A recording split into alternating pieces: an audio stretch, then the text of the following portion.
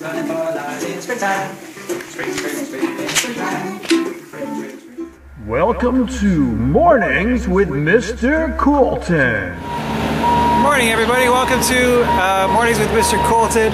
It's a little noisy outside. I'm at the school and we've got some road activity going on. But I just dropped by to check on the compost and get that started for the spring. It should be all completely thawed and ready to start working. I came over just to turn it around because we had a lot pile up from the fall, and then it kind of froze, so we have it's not completely mixed up, and I'm just going to mix it up really good, open it up to the rain so that you get a lot of water in it as well, because the best two things that you want about a composter is you want a lot of mass and brown mass as well, we'll talk about that, but you also want moisture in there because that helps the bacteria and everything start going, and all the worms love it. So today all I'm just going to do is I'm going to toss it around and tell you kind of what to put in your composter. And if you want to do this at home, it's really easy to set up. You don't need these nice black things. They're great because they heat up a little bit more because they're black in the summer, and heat helps everything work as well. But you can use any bin you want, really. It's all about the stages and keeping it, don't overwhelm it, and keeping it working. So just to check at what it's looking like right now, one of them is actually doing pretty good. That one just needs to be turned around. It's got some moisture in it. It's had some rain already because it's been open. This one is also doing pretty good. You can see some stuff on top that we have to kind of mix there into the middle. You never want to just kind of sitting on top. It'll just dry out and really not do anything. You want to mix it in with a few leaves, which is what we call browns, and these are what we call the greens, and it's all the fresh stuff like fruit and stuff. Schools will have a lot of banana peels, they'll have a lot of orange peels, and they'll have a lot of apples. That's just what you're going to get. So you want to add leaves along with it so that it just doesn't turn into a big bit of mush. And also orange peels and banana peels do take this time to really break down, and so you want to make sure that they're in the middle, wet, where all the bacteria can kind of get to them.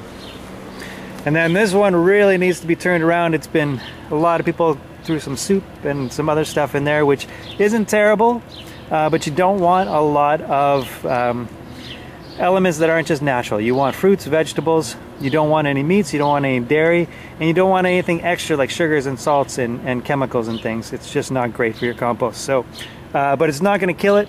We're just going to churn that around and get that all mixed in, add a few dead leaves that are around here, which is your perfect browns. And in springtime it's the best because there's a lot of leaves. So if you're doing some raking, you might want to actually save a bag of leaves for your compost as you go through the summer. Before you start turning it around, it's a good idea to add some browns on top of this. We have a lot of greens and a lot of fruits, and it's going to get really mushy in there, so we want to bring in a lot of the same material that would be in a forest, because basically what we're doing, we're kind of being like the forest floor. On the forest floor, every fall all the leaves fall and they pile up, and all the fruit falls as well, and it rots on the ground, and then more leaves go over top of that. That layering and that mixture makes the soil of the forest floor incredibly fertile. Lots of nutrients. You want to get right down to the bottom and bring up that already good compost to kind of mix it in, because it's got all the bacteria and all the worms and all the good stuff that's going to turn this into wonderful compost, which is just nutrient-rich humus, like the humus of a forest floor. You're going to get all sorts of stuff in here.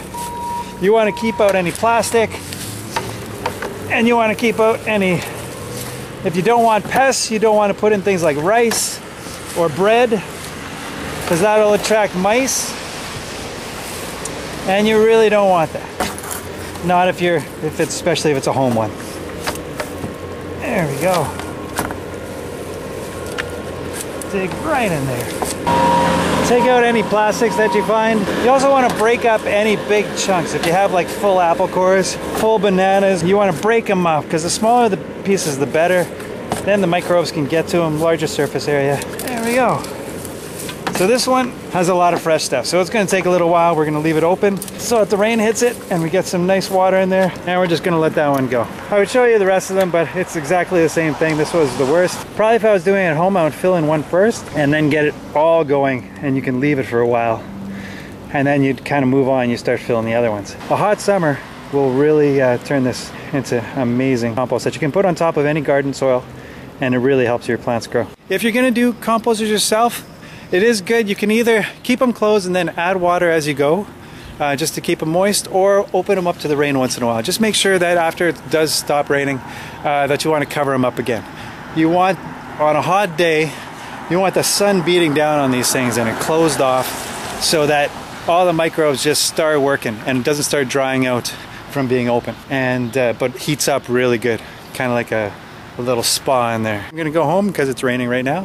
Happy Friday, have a great weekend, and we'll see you guys on Monday. Mornings with Mr. Kolton.